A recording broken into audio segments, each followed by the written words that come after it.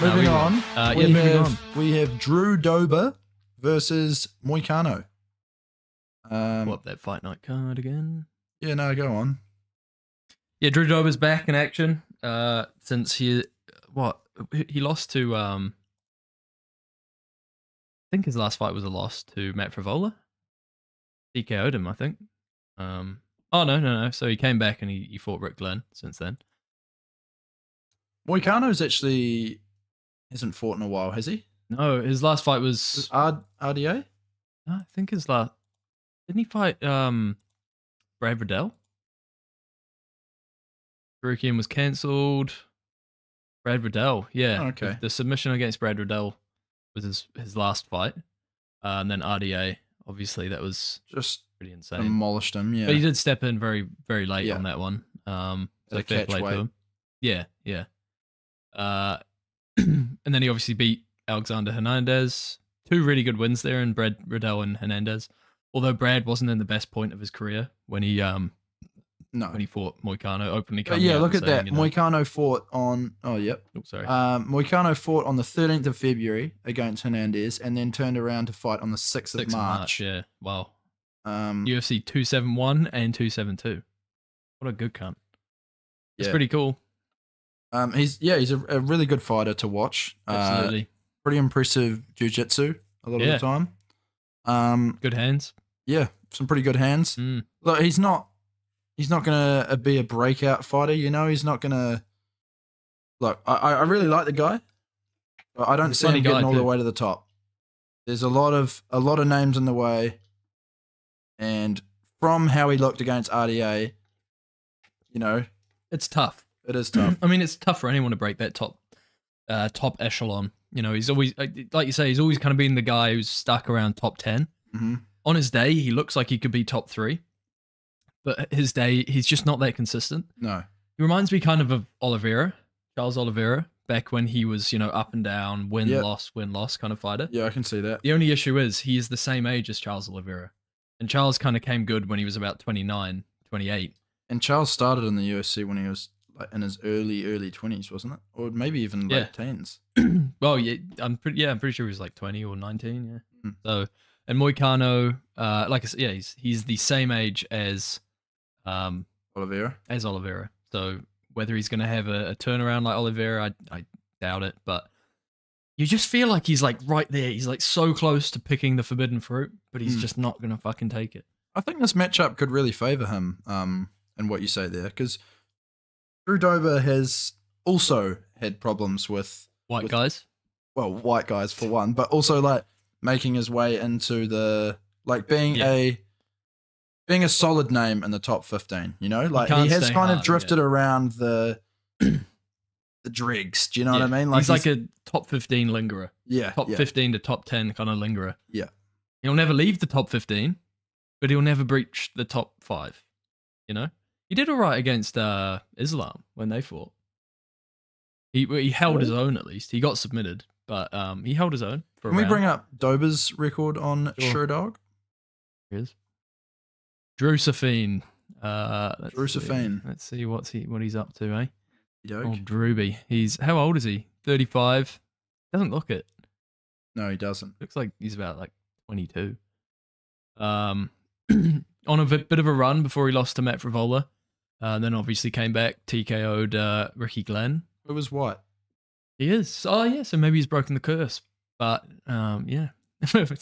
Jesus. There was a meme that Drew Dober was racist because he could only beat darker people. It was like, yeah, there was a compilation of Dober against black guys and then Dober against white guys. Like, yeah. Because he's lost to the likes of Matt Frivola, who everyone beats.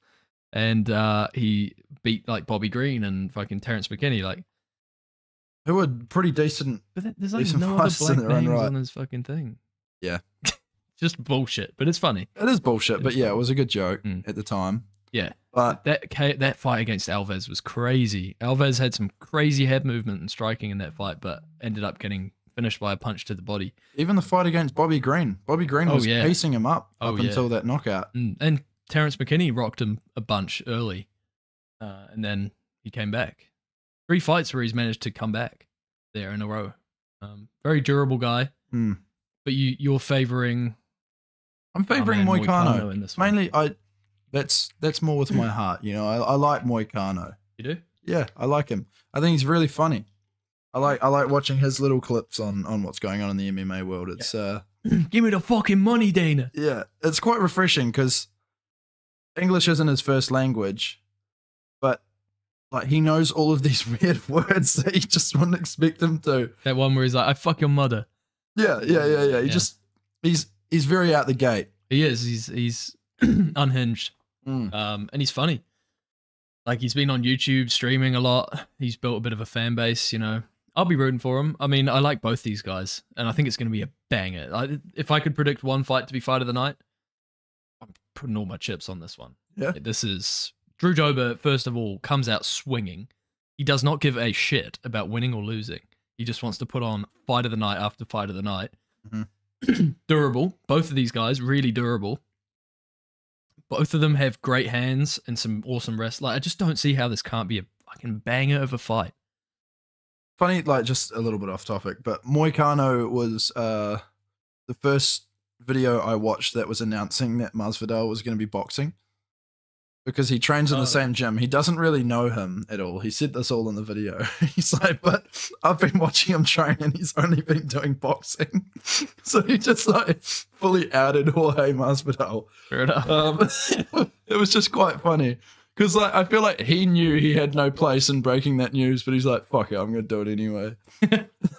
Oh, that's golden. I think, yeah, you told me about that. He is just one of the boys. Like, he's just one of the lads, like, kind of like a Darren Till kind of figure. Yeah, I get that. What's your prediction? Moicano, I'm going to say second round sub. That's a good prediction. I like that. Thanks, man. I'm going to flip it, and I'm going to go... No, I think Moicano's going to win. I think he's going to win. Submission's a good call. I don't see it going to a decision, and I think second round is a good call. But you know what? I'm going to play devil's advocate, and I'm going to say Drew Dober, round 2 KO. Okay. Let's see how it plays out. Did you see what we just did there? Did you do that on purpose? What? When I said round 2 KO, okay. Just reversed me. No, I didn't. Kind of cool. I was playing devil's advocate. Ok. Weird how okay is like the only word that you spell it out instead of like saying the word. Like okay instead of just ok. You know what I mean? Could you imagine if we said ok? Yeah, it'd be fucking weird. But if we'd always said ok instead of okay, we wouldn't have noticed any difference. We'd be like, imagine if we said okay. You know what I mean? Well, the other thing too is it's spelt O-K-A-Y. Yeah, that's true. And it's just the shortened version, isn't it? Good point. It's a very good point. He's always bloody correcting me, isn't he? You. By the way, you're kind of covered by the mic. They can't see your beautiful right eye. Well, Big Mike. Big Michael. Big Michelle.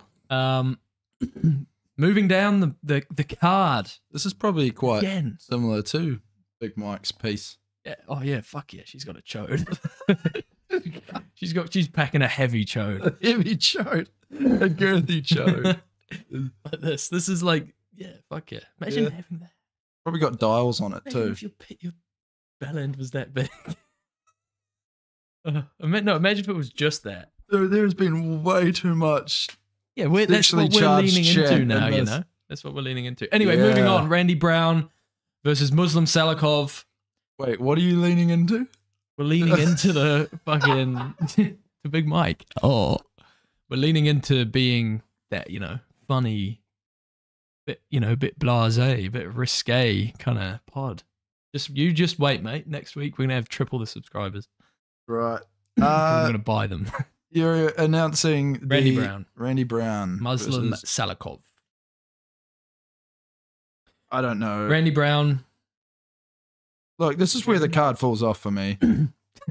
I'm not saying that. Of course it does. I'm not saying that these are. Right. I say this every time we have a dead fight night, though, don't I? Like, there's no draws on this card, and they know it, which is why they haven't been promoting it. Like, I mean, crazy. Yeah, I mean, that second fight, Drew Dober versus Moicano, is a banger. Yeah, no, that's a but banger. I just said this is where it falls off. Yeah, I get. Hey, look, I get what you mean. It is a bit of a shit show. It's not the best. Randy Brown is probably just going to get a decision. Let's be real here. Let's be real. One thing I don't understand is why Molly McCann is fighting on the prelims. Because everyone hates her. No, but like she's one of like the bigger names on this card. Yeah.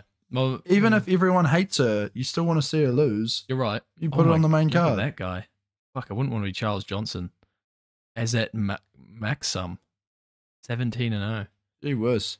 Themba Grimbo's on the card. Why is he again with him? He's on the prelims. It's like, yeah, they have stacked the prelims a little bit. Themba Grimbo is the one that The Rock bought a house.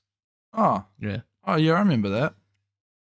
He was sleeping at the gym, wasn't he? Yeah. And he's fighting Pete Rodriguez, whose only win his only win in the UFC, I believe, was against Michael Jackson. Mike Jackson. The guy who got who beat CM Punk and then had it overturned because he smoked weed. Oh, damn. Yeah. Imagine just being so chill that you're going to beat CM Punk. You know? You just... Pretty sure you'd be pretty confident. I reckon you could probably beat. Thanks, man. I appreciate that. He's not very good. And he's really old. And he only started training when he was like 3 years before he fought. Yeah, that's pretty silly. Pretty fucking silly. That's a bit silly. But good on him for having a go. CM. Imagine anyway. Having a name that you spell out. Yeah, I know. Cameron Mays? Is that what is his actual name? I don't know. I don't know. I just made that up. I don't know what he's called. CM. Kumpunk. Maybe he's Chinese. Kumpunk. All right, that's probably that's enough. A bit far. All right, let's get back to the fight card. Randy Brown, Muslim Salikov. Randy Brown is gonna walk to a decision. Muslim Salikov's gonna gas late round 2. Randy Brown, Muslim Salikov will probably win the first round. Randy Brown's gonna win round 2 and 3, and he's gonna get the decision. Okay. Muslim Salikov just isn't that good. Thanks. Randy Brown is also just not that good. Did that tab go? Randy, rude boy. Oh my God. Sorry, guys. I'll give you some context why we just laughed like that. Wait, maybe I can zoom in. Whoa. There's Muslim Salikov. That's the man. There's the man. But yeah, I have to agree. This isn't the best fight card in the world. What's your prediction for this fight? Are you saying Randy Brown as well? Sure. Vivian Araujo versus Natalie Silva. I'm probably going to go with Vivian. I'll go with Natalie Silva. Okay. Yeah, I just think Vivian's younger. She's got more of a chance of winning. That's very... But don't care about these two. I really don't give a shit. Moving on to the next one, a bit more interesting. We've got Aliskar Kazriev. Izreev.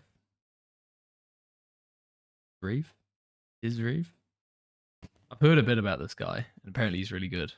Versus Makhmud. Makhmudov. Fucking hell, these names are just getting worse and worse by the day. Makhmud Muradov. I'm going to go to this guy's eBay.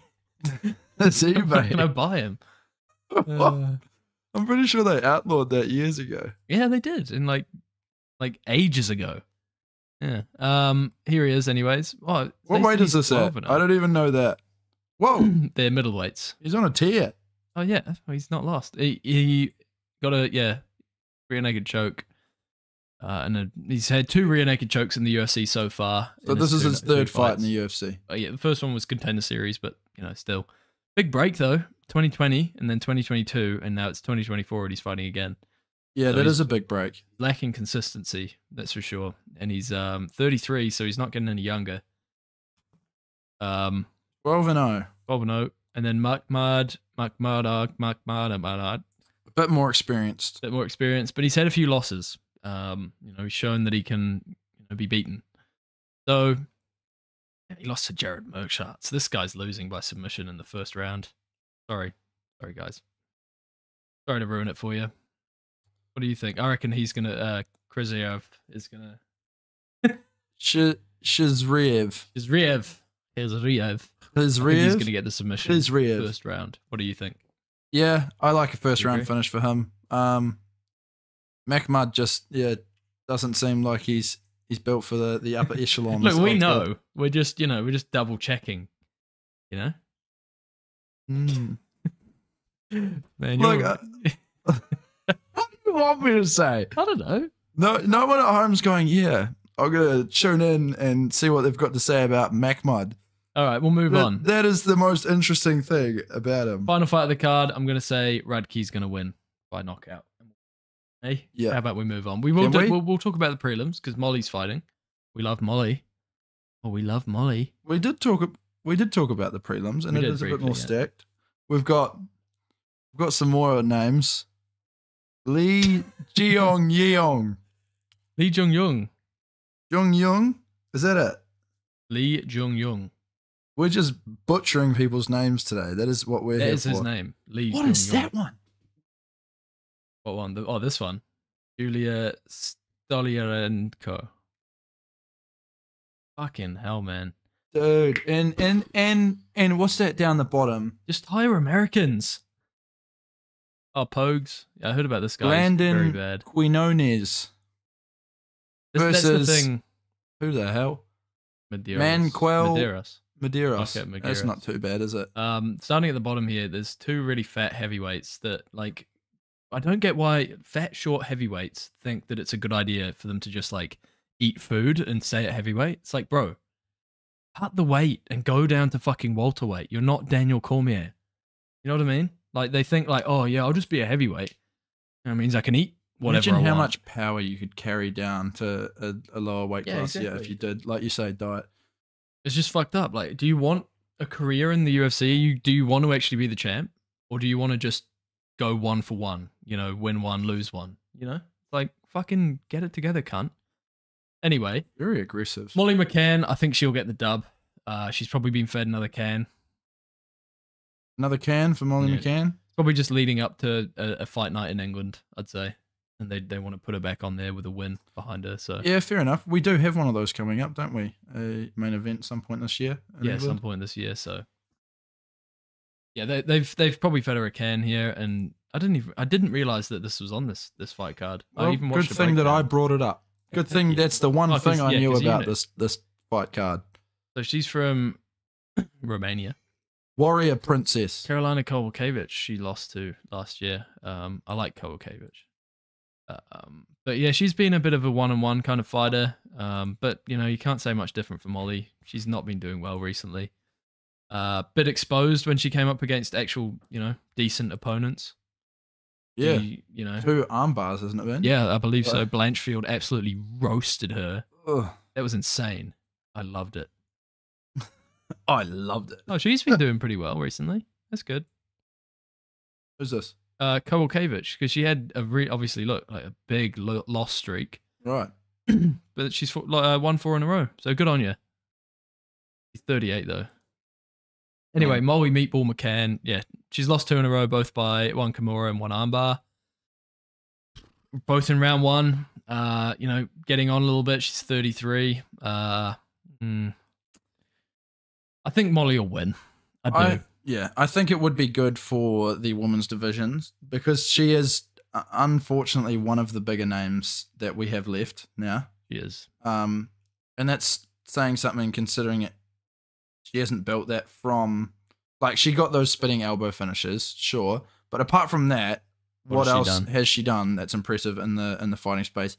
And it really comes down to, I think, her rise was quite parallel with Paddy's rise, wasn't it? And it was kind of just the fact that both of them were spending a lot of time together, and it was they're both scouts. Yeah, they're both scouts, and their personalities just bounce off each other quite well. So that, I think, is why we're sitting here talking about her, is because that's how she's built her name. Big personality, and she clings on to Paddy. And yeah, I'm not saying there's no disrespect involved in that, but it's just, yeah, like, I want to see her get to a higher level in fighting rather than hopefully just skill. Yeah, improve. I think she's doing pretty well for herself though. She's got I believe she's got a restaurant in Liverpool, which is pretty cool. Good on her. That is very cool. Yeah, saw a video of them doing that. I like her style, but yeah, it just isn't technical enough to to match up with some of these the top ladies. Yeah, the top ladies who do have a bit more of a complete skill set. Yeah, absolutely. No, I agree. I think she'll get the win. Again, I think they're kind of feeding her a bit of a can just so that she can get onto that that England card, no worries. So, you know. We will see. We'll see. We'll see what happens. There was one more fight I wanted to discuss on the prelims. Here we've got Themba Grimbo. So obviously, yeah, he came into the limelight when he cancelled. Go up. Oh, right, there we go. Yeah, so Themba Grimbo came into the limelight when he was purchased a house by the one and only Dwayne "The Rock" Johnson. He was living at the gym, and Dwayne kind of hooked into his story a little bit and bought him a house, a nice house. Pretty cool. What? This could also be The Rock's Johnson. Could be. I like that. Took me a moment to realize exactly what that meant. We're just going to keep making dick jokes about these. The Rock's cock. The Rock's... Well, I think The Rock's Johnson. That's much more creative. Yeah. So far, it could be either Michelle Obama's or The Rock's Johnson. Or Big Mike as in Stormzy. Stormzy would probably have a piece like this. When I say Big Mike, I'm referring to... I know. Barack Obama's husband, Michelle Obama. Big Mike.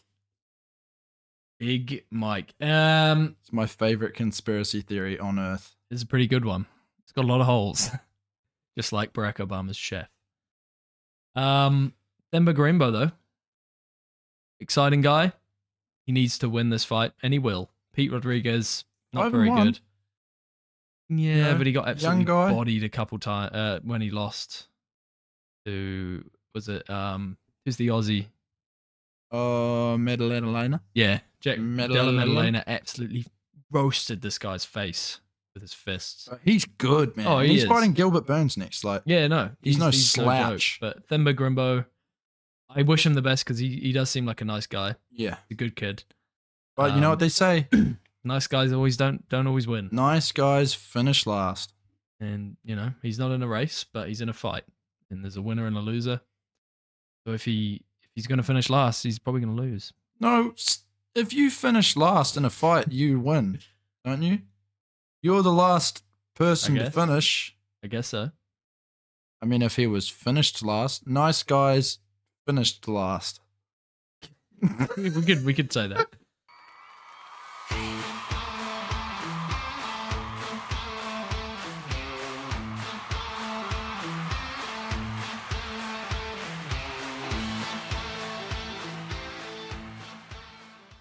Hey guys, thank you very much for watching this short episode of Combat Corner.